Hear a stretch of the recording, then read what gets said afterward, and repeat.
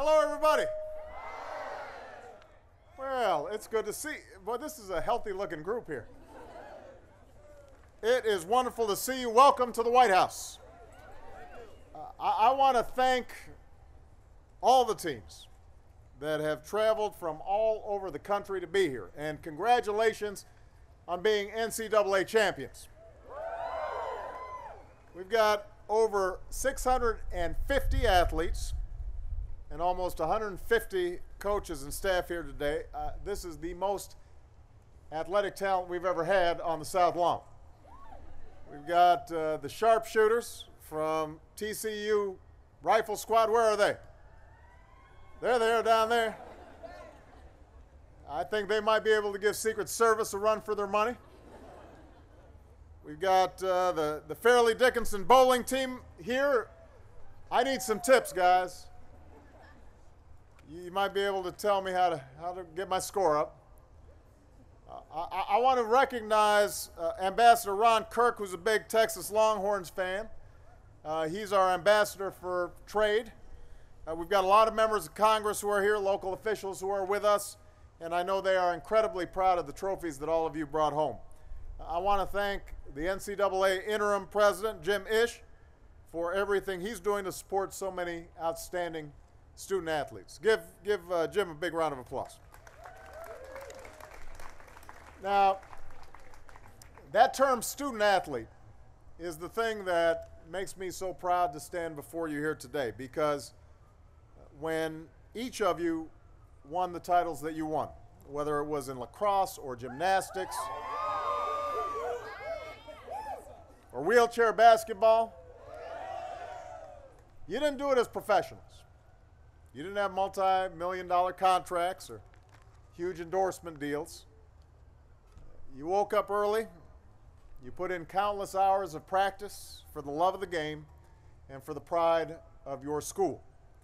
You rode those buses and you carried those bags because you knew what it was going to take to be the best, and because every one of you has a competitive streak that's about a mile wide.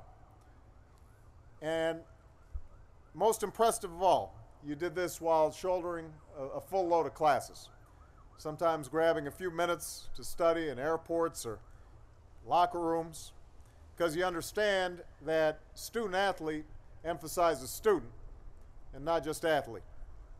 So there's a group that knows what it means to be a champion.